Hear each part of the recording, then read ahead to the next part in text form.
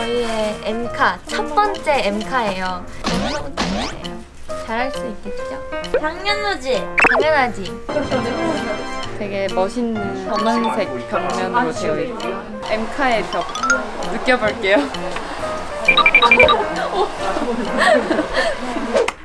첫 음방인 만큼 약간 저희 멤버들 다 설레고 좀 기대도 많이 하고 왔는데요. 잘하고 올 수 있도록 여러분들이 응원해주세요. 팬분들에게 이제 처음 보여드리는 음악방송이 오늘인 거잖아요. 아, 진짜 너무 잘하고 싶어요. 보고 있나, 내 사랑들. 일찍 자려고 했는데 조이레랑 제가 침대에서 한 2시간을 떠들었거든요. 근데 굉장히 오랜만에, 정말 오랜만에 영양가 있는 대화를 했기 때문에 굉장히 오늘 무대하는데 큰 저희가 힘을 얻고 하지 않을까. 저희는 차에서 폰소냐를 계속 들으면서 왔어요. 저는 강렬하게 나의 아래꽃에 듣고 부르면서 왔어요. 강렬하게 이러면서 자다가 제 파트를 깨워가지고 부르고. 뭐하냐? 거울 닦은 소리. M카 거울 닦기. 파이팅. 너무 떨려요. 잘할 수 있겠죠? 잘할 거예요. 카운트다운 첫 방을 마쳤어요. 드디어. 비밀이 있어요. 네, 비밀. 이거 붙어 있는지도 몰랐어요. 얘가 기념으로 갖고 왔구나. 나는 아직 부족하구나. 나는 어디 없나? 어디 안 많은 반짝이를 갖고 왔어. 근데 언니 손 진짜 반짝거리네. 반짝반짝. 오늘 아침에 얘가 저한테 뭐라 하는 줄 알아요? 하나를 갈고 하게 돼가지고 안 하는 척 하고 싶대. 얘가 표현을 안 해요. 해야 하냐고요. 해야지 알죠. 그건 알 필요가 없어요. 그쪽은. 조사랑 혼내러 갈게요.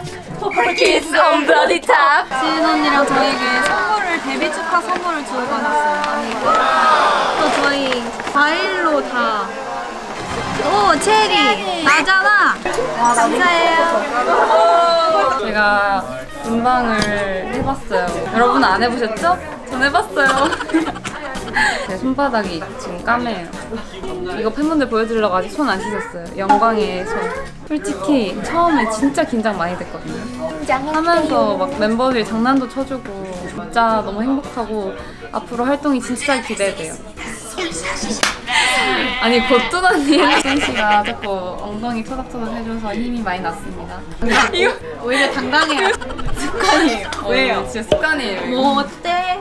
진짜 근데 우리 오늘 다들 너무 좋게 말해주시는 것 같아요. 진짜 저희 팀이 유난히 실전을 겪고 나면 좀 성장하는 게 있는 것 같아요. 맞아요. 딱 한 번이라도 겪으면 더 성장. 부딪혀면 재밌었어요. 감사합니다. 감사합니다. RBW 최고. RBW 최고. 샤라웃 투 RBW.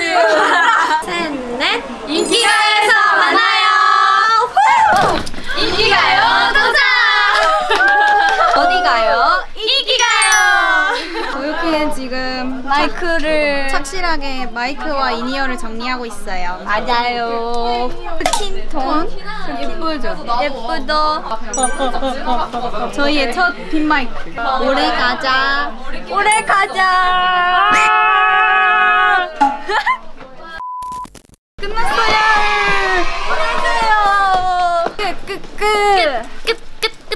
끝났어요. 끝났어요. 저희 인기가요 첫 녹화가 끝났어요. 뱀! 자, 말해요. 제가 키우는 애완이고요. 아니요, 저 기다리고 있어요. 빨리 모든 음악 방송들을 돌아보고 싶습니다. 왜냐면 음악 방송마다 너무 다 다른 것 같아요. 그리고 제가 밤을 새고 와가지고 밤을 괜히 샜다는 생각이 너무 들었어요. 잘 자야지 힘이 나고, 잘 자야지 노래가 잘 나오고, 잘 자야지 무대를 잘 할 수 있어요. 최선을 다하도록 하겠습니다. 무대에서. 제가 뭘 가져왔게요, 여러분? 저희가 어디 갔다 왔게요? 이거 봐요. 첫 인기가요 매점에 갔다 왔어요. 저는 데뷔한 실감이 이제 나네요. 잘 안 났었는데 이제 나네요. 뭔가 너무 신기해요. 네. 어릴 때 선배님들이 TV에서 드시는 거 봤는데 그걸 제가 우리가 직접 감격스럽게 앞으로 매점 모범생이 되도록 할게요. 저희 대근상 받도록 네, 하겠습니다. 대근상 받을 거예요. 파이팅! 안녕! 먹으러 가야지. Let's go. Let's eat. 3월 셋째 주 금요일 뮤직뱅! 안녕하세요, MC 체인 군 최고입니다. 자, 오늘은 핫 데뷔 신인 퍼플키스를 한번 만나볼 텐데요. 자, 가보실까요?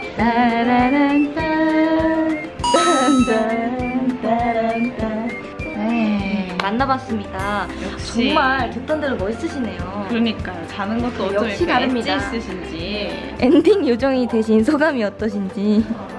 일단 엠카운트 너무 감사드리고요.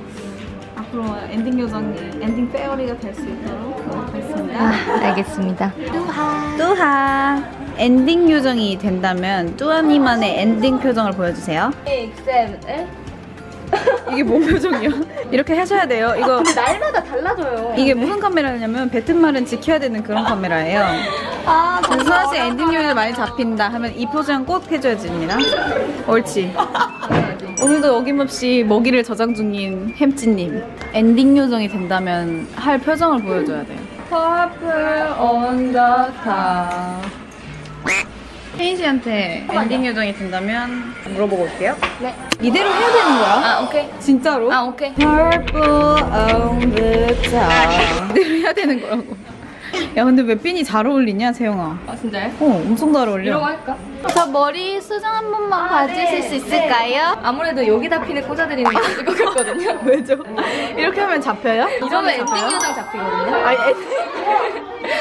아, 기름이 잡히는 게 아니라 엔딩 요정이 잡혀요. 아, Purple on the top. 와, 이거는 이런 거 꼭 하셔야 될 것 같아요. 뭐 있으신가요? 이거는 지금 각이다, 각. 기름 잡기 말고 엔딩 요정 잡기. 저희 이제 음악방송 1주차가 끝나갑니다. 쇼케이스를 시작한 지 얼마 안 된 것 같은데 벌써 1주차가 끝나간다니 정말 말도 안 되는 것 같습니다, 여러분.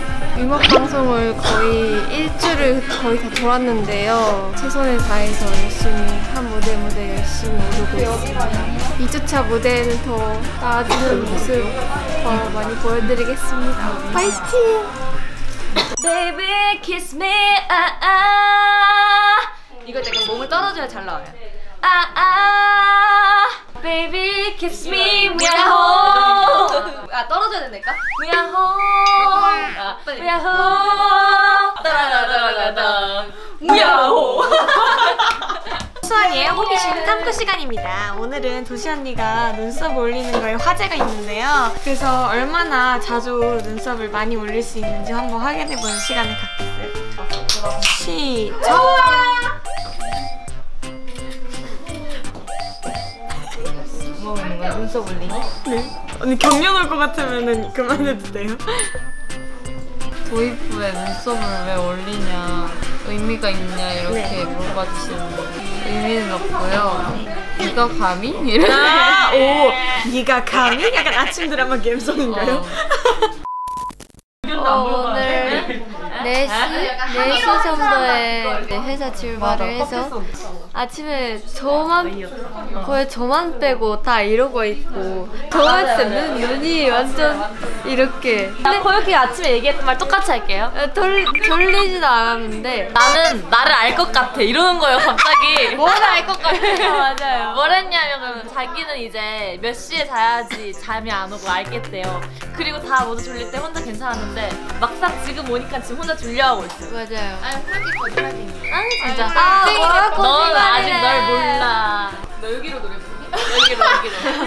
여기로 노래 불러. 나 여기로 하잖아 맨날. 오늘의 엔딩 페어리. 안페 안녕. 한국어로 안녕. 야구르트 아줌마 야구르트 주세요. 야구르트 없으면 요구르트 주세요. 저 옛날에 런닝맨 보고 알았어요. 저 런닝맨 키즈거든요. 나도 무한도전. 그래서 무야호를 굉장히 좋아해요. 무야호. 오늘도 수고하셨습니다. 자, 고생하셨습니다.